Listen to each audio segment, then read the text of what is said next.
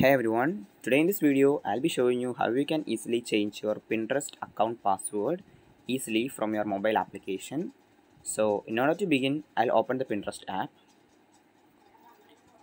and once I'm in the Pinterest app, what I'll do is go on to the saved section. As you can see in the bottom, you have to click on it, and once you're in here you have to click on the three dots at the top.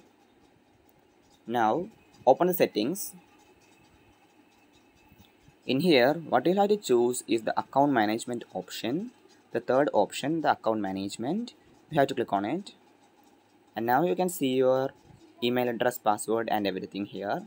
Now, in order to change the password, you can see the password option, the second option, you have to click on it.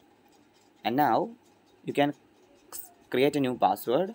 What you have to do is click on that add right there.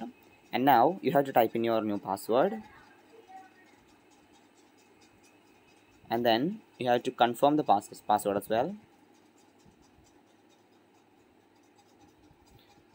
Once that's done, you can click on done, and as you can see, the password has been successfully updated.